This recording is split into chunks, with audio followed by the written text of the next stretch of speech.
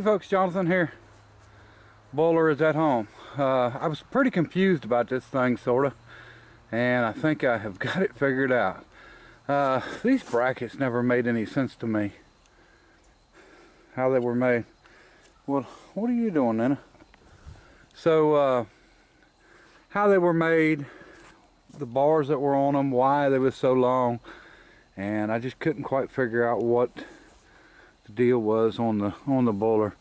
And you know, these brackets, I think they're 1/4 inch plate, but they are just bent all to heck. And you know, I had to cut one off, but it was the only one really in good shape, but I can weld it back on. But I'm debating on what to do, because I didn't realize and didn't know how this boiler was actually set up, or how it was supposed to be set up.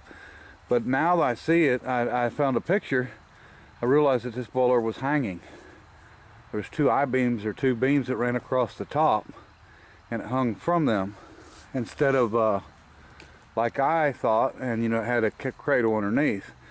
Okay, so my plans are to have two foundations, one located here and one at the back of it, and actually build them, you know, rounded out, whether it be concrete, or if I build them out of steel and then concrete around them or something, and then actually set this boiler right down in it. And what I'd prefer to do, of course, is clean this boiler up first, paint it black, take the firebox end off, and see if we can you know, make it look decent, and then just set it, and then, like I said, static display is all it's going to be.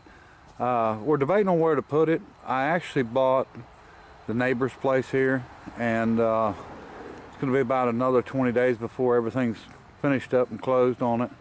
So I don't know whether we're going to put it there, put it here, but either way, I really need that land to be able to cut a road to the back of my property, and that will free me up some space to get some of the stuff from out front here. And because I want to move a bunch of stuff around, move a bunch of stuff out to make it, you know, look a little better. I got stuff I can get rid of, and then I've got stuff I can't get rid of. You know, there's cars here that I can't, because we're in the process of paperwork and stuff, and then I've got stuff that I don't want to get rid of, and then I got a lot I do need to get rid of. But you know, some of it just needs junked, and the price of scrap's down so much, you know, it's hard to make any money off that. So, you know, we try to put off for a little while.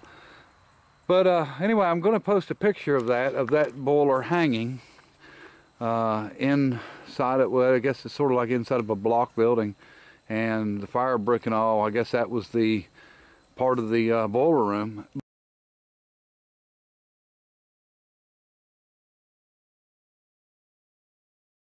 So I'm going to get my tape measure real quick, and I'm going to do the measurements on this. I still have not measured it. I walked it off and, you know, just assumed it's 5 foot by 16, and I think that's what it is, but we're going to check it real quick and go from there.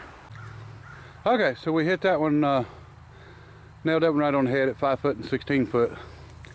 So that's without the firebox.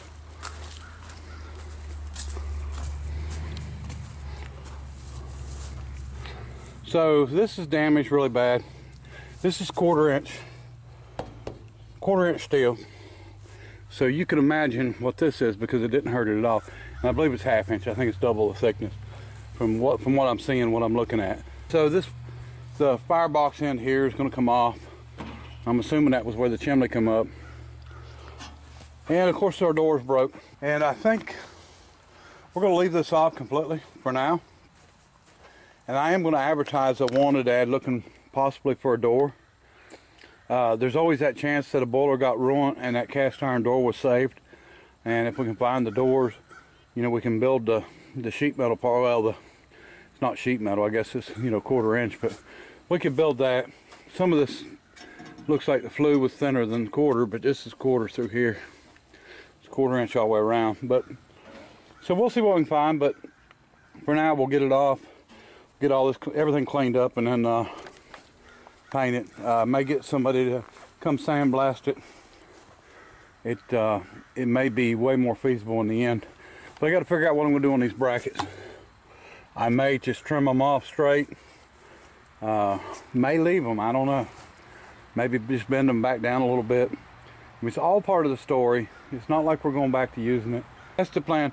Now, as to move this boiler around, I'm going to show you how I'm going to move it around here. Okay, so I've got an axle here. I got to get another wheel and tire back. Well, I got to get 2 wheels and tires on it. But I've got an axle here that I have used over the years for hauling all kinds of different stuff. And actually what I've got is it's a 1-ton axle, and it's cut off, and the axles are cut off, and the caps were put back on. And I used to bolt a frame to this to move buildings, and I've also used this as a dolly under a semi truck that the axle was out of. But I got a hole there. I used to pump the oil in there to go to the bearings. Now it's probably got water in it, but no more than what we're going to move it around here. But it's got a heavy wall tubing as a support also. Got a cat on it. I think you got to scan everything, Nina. Better jump off before it falls. So what we'll do is we'll pick up one end of that boiler and sit it down on this, and then we'll run straps from here up to each side of it or over it and chain it down. I don't think it'll bend this. Our single axle tube and then our square, I think it can handle the weight with no problem. So that's what we're going to do, and then we'll pick up the other end with the wrecker and we'll be able to move it around. I think I've got them tires will probably be okay. I just need to put 2 more rims and tires back on this side. So, I think I'm running Chevrolet on it. I can't remember. Alright, so anyway, that's what we got. That's what we're going to do to move it around. And like I said, the wrecker will handle one end of it, no problem. Okay, so as for the engine, everything's going really good. You know, we found out the sort of the special things about the engine. One of them being the toggle gear for the coreless valves, the other being the shut off. It actually has a special shut off. I didn't realize it. I had no clue, but in 1910 there were 67 flywheel explosions in the United States that killed people and maimed people, and you know, tore up a lot of companies. And some of the flywheels was as small as automobiles, and some of them was as big as, you know, 15, 18 feet. So it was a big problem, and the problem you know was mainly governor issues. You know, belts, somebody not being around when the belt come off, screws in the governors, you know, something like that. So what it comes down to, this engine had a special cutoff on it, and which I guess is kind of an oddball. So that makes the governor different.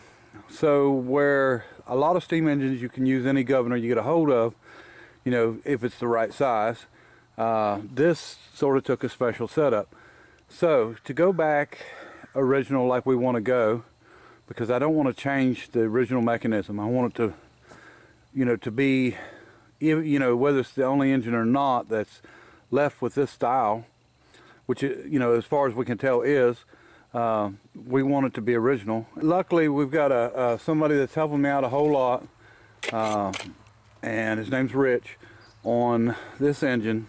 Rich is a engineer and a model builder, and has done a lot of it, and I'll go into more detail on him later.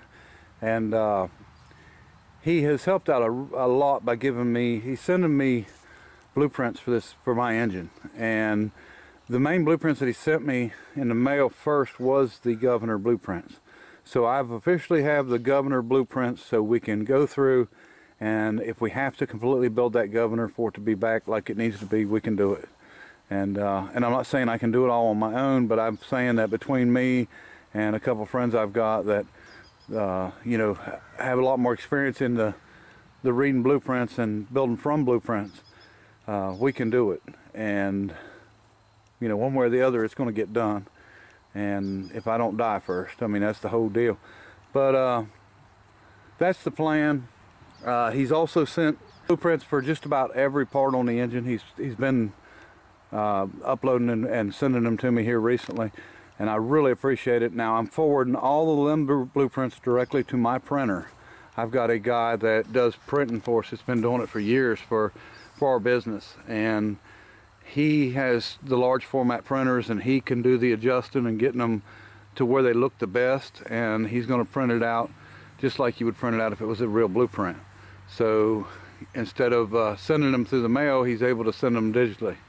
And then we, like I said, I just forwarded them to him, and then I'll just stop by there and pick them up and pay him the price, and I'll have them on paper. Also, I'll still have them here on digital. So I'm sort of a paper person. You know, if I want to have it in front of me, I don't want to have to go look on a computer to find the info. I can't even deal with a motor's manual online. You know, I'd rather have the book in front of me. So anyway, I'm definitely posting a picture, and if I haven't already, of this boiler, of that picture of it hanging. You know, that was sort of the eureka moment for me, because I couldn't quite figure out what was going on, why these were so long, why did they even have these pads here, because you didn't need to bring that foundation all the way up past the half point of the sides, because these are higher than half. So that told me basically what I was trying to figure out. And so, and sort of makes sense to me too, because you know, when you're heating and cooling something, you have stuff moving. You know, stuff don't stay stationary. And with that boiler sort of hanging, you know, you wouldn't have to worry about it moving on a foundation or cracking anything or doing anything like that. So it makes a lot of sense.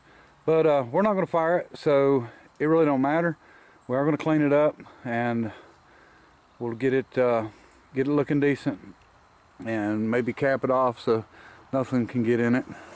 If none might already be in it for all I know, but you know, it'll give young people an idea of what it was like, and you know, I'm sure there'll be questions, and then you know, maybe they'll learn something. So my grandson's already seen it, and he thinks we should make it into a terrain. Hopefully he won't really expect me to do that. But all right, appreciate everybody watching, and until next time, bye.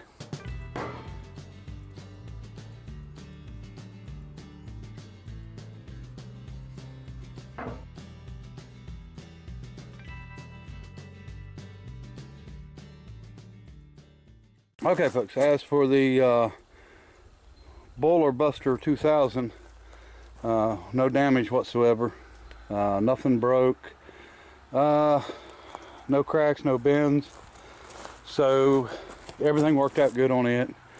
You know, I just wasn't sure how the hell it was going to hold up, but I mean, we didn't put it under enough strain to test anything, I don't guess. The only thing we did break, besides that one bolt that I showed, was this strap. Now, these straps should be a straight pull of 8,500 pounds or 8,800 pounds. 8,800 pounds.